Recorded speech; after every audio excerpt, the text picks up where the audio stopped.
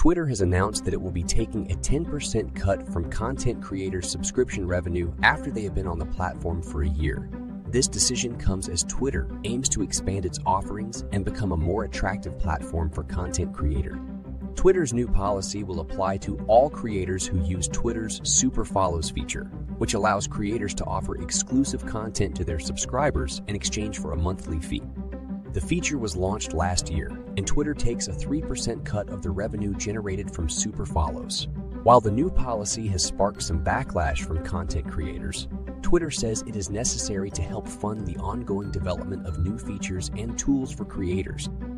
The company has also stated that it will be offering additional features and benefits to creators as part of its efforts to become a more creator-friendly platform. Twitter's move comes as other social media platforms such as TikTok and Instagram have been making a push to attract more creators to their platforms.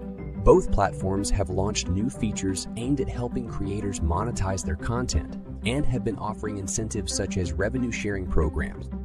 Twitter's Super Follows feature has been seen as a key part of the company's efforts to compete with other social media platforms and attract more creators to its platform.